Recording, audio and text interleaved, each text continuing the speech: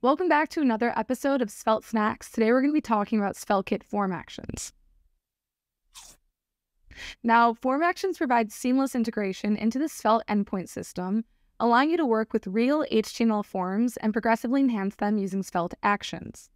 With form actions, your website ensures correct submission of forms and form data to the appropriate endpoints, even if the user has disabled JavaScript. Let's take a look at a quick demo of the project we're going to be working on. Okay, so here we have two forms, one to add a user data and one to fetch the data for a specific user. In both of these instances, we're using SvelteKit form actions. So for instance, in this first form, we can go ahead and add a user. This uses a SvelteKit form action to add this user to our database. And then down here in the second form, once again, using form actions, we can retrieve this user's data. Now, as a side note, in this specific example, we're using SvelteKit to store our data. If you're not familiar with that and you want to be, I recommend checking out the documentation or my last video on this, which I will link both in the description below. Now let's examine this code in our text editor. First, we're going to look at the HTML, so I'm going to go ahead and move into our page.svelte file. And here you'll notice that I've added a form to collect user data. It's important to note that all form elements have a name attribute with values that help us identify them. And this identification becomes particularly useful when processing user inputs on the server.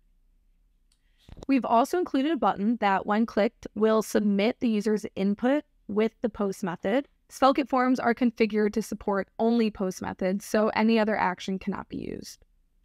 Now, let's send the form data to our backend using SvelteKit form actions. SvelteKit offers a convenient way to capture user inputs from forms. To achieve this, we need to create a new file called page.server.js, and this file is going to export an asynchronous function named actions.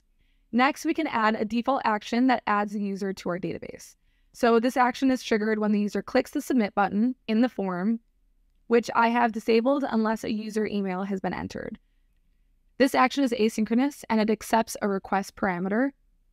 We can use this request parameter to extract the data from our form by using the form data method. By utilizing the .get method, we can retrieve the user's email and construct a user object, which we then save in our database with the email as a key and the user object as a value.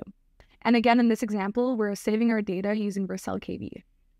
Finally, after successfully saving the user to our database, we can return success equals true. In our page, we export the form prop, making the return value of our form action accessible in the page. And consequently, we can create a reactive statement that recomputes whenever the value of form changes, setting the success variable to true after successfully saving the user. And then we can display a toast to notify that the user has successfully been saved to our database. Now, if we test this in the browser, we can fill out the form, click the button, we see the toast, which lets us know that our user data has been saved. And we also notice that the form automatically clears. If we go to our Svelte dashboard, we can query our database and we'll see that this user has successfully been saved in our database. Now, if we require multiple forms on a single page, we can use named form actions instead of this default form action. So we'll go ahead and change the default action to add user. And in our page, add action equals / add user to the form element. With these modifications, we can introduce a second form that invokes the get user form action, and this operates in the same manner as the default form action. So when a user clicks the submit button on the form, the specified form action will be triggered. Returning to our page endpoint, let's create a second action that retrieves the user data from the database based on the provided email. So here we return the user data from this action, enabling us to access it via the form prop in our page. And consequently, we can establish a reactive variable, user data, which takes the value of form.user. We can then display this data in our HTML.